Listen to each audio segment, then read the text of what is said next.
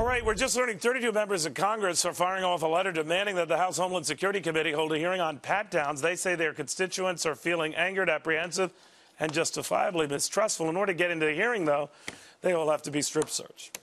No, I don't know if that's the case. But Beau Dietl joins us right now. Beau, what do you make of all this? You know, let's remember, after 9/11, there were security guards. There's about 65,000 TSA agents. Majority of them were security guards making $10 an hour. Now they're TSA. These are not professionals. That's the first problem. Well, they're just following orders. Well, to be fair but, to them. but who gives them the right to touch my son's private parts? My other part of this whole thing, why all of a sudden decision now? The underwear bomber was last December, almost 1 year ago. Yeah, what happened? Why did this start happening? Well, there was some guy called Chertoff there, 175 million reasons why all of a sudden these machines that the Israelis didn't even want because they can't find powder. These machines are not this is not the final answer.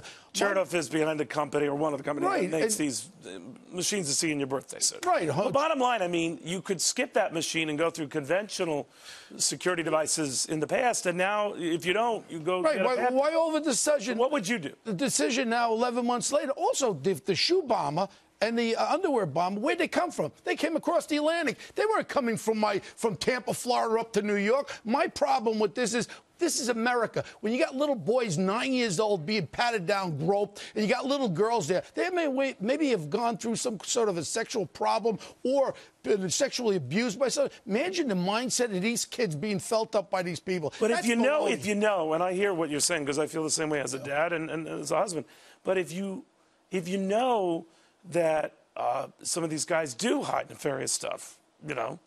Okay. That's the way you find it.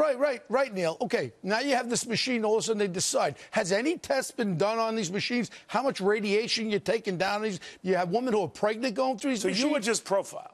Profiling would be the best thing in the world, and get more professional people there. Stop profiling people, because the person that's going to set that bar, all right, is one going to get away? Is a plane going down? I don't think so. But my problem is why all of a sudden they decided after 11 months, let's start feeling people. Now, the next thing they coming up, I saw aluminum underwear or something to hide yourself. Well, they wouldn't let that go. So how are you going to have aluminum underwear and you're going to put a bomb underneath the aluminum underwear? So I'm just wondering with the aluminum underwear, if that goes through the machine, that just ignites or something, and then you got a lot of problems. Neil, I wear an American flag.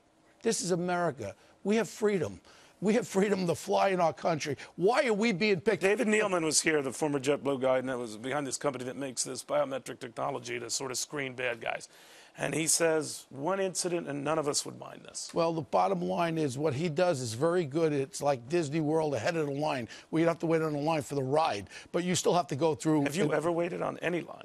You pay a little extra, you get that extra pass for the line. But the real bottom line here is why all of a sudden, now what about the freedoms and the rights of Americans right now? That's why we love this country so much, to have freedom.